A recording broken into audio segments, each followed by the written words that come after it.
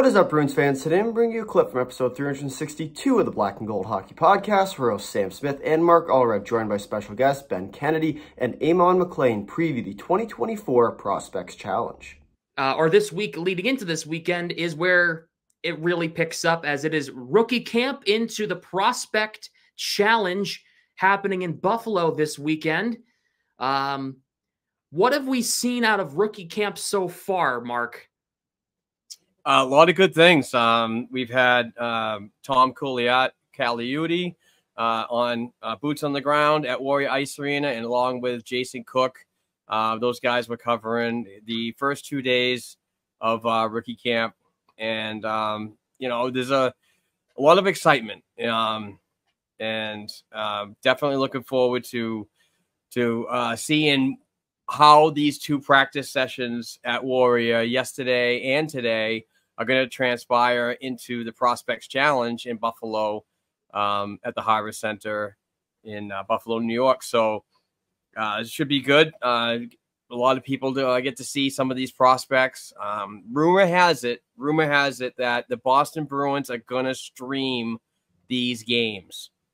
Now that is it's an unofficial rumor, but I heard from a good source that there will be a camera crew there to cover these games. I'm not sure about play-by-play, but at least we get to see the action. And this will be a first for the Boston Bruins, because for the past 9 years, if we wanted to see these games, we would have to go to the opponent's website for their live stream. So hopefully the Bruins are up to date and ready to rock and roll, because prospects nowadays are becoming more and more of what fans want to know about. It's not like it used to be years ago when it was just everybody had their NHL blinders on, didn't care about Providence, didn't care about Maine or wherever their affiliate was in the ECHL. So really looking forward to this weekend and how everything turns out. I can confirm that the Bruins will be streaming their games on the Bruins website. So nice. We'll be able to watch them from a Bruins perspective. I looked it up. It is official. Nice. I also heard a rumor that it could be on the NESN 360 app. So I don't know. Damn. I can't confirm that part, but I can confirm it will be streamed on the Bruins website for sure. I'm going to start calling you Sammy Scoops. Hey, last night, I was one of the first people to report James Van Riemsdyk signing with the Kraken on a PTO. That was me. Nice. So there you go. There's that. So I guess Sam Scoops are on the case, huh? I love it. First game of the Prospects Challenge is tomorrow afternoon, as the Bruins will be taking on the Pittsburgh Penguins in Buffalo, some of their prospects down there.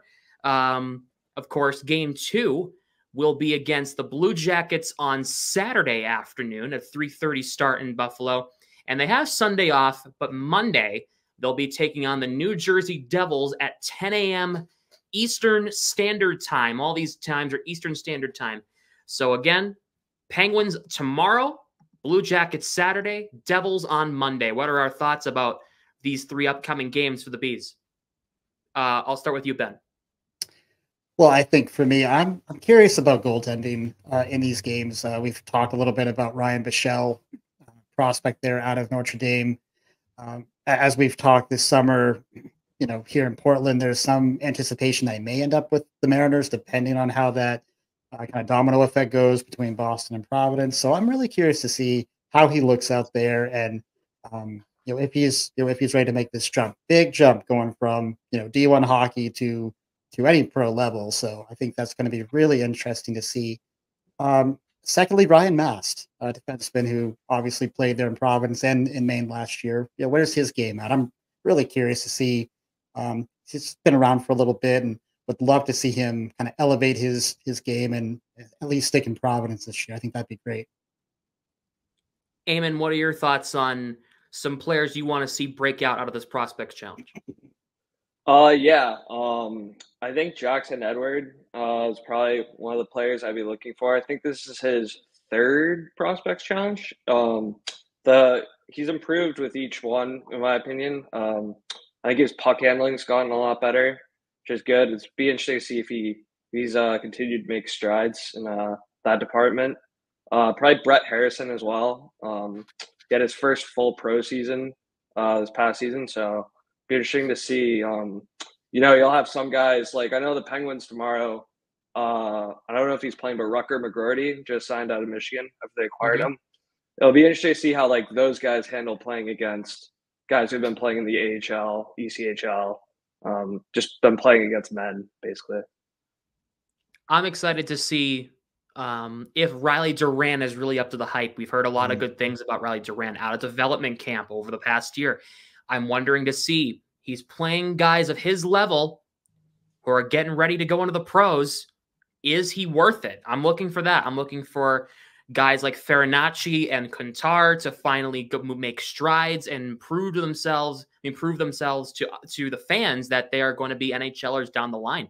So it's a lot of excitement right now. We're going to get some sort of Bruins hockey this weekend, even though it's just the prospects going. It's still going to be a good time. Some Bruins, some hockey this weekend. How about that? I'll take it. Yeah, any hockey's good hockey leading Absolutely. up to the 2024-25 NHL campaign.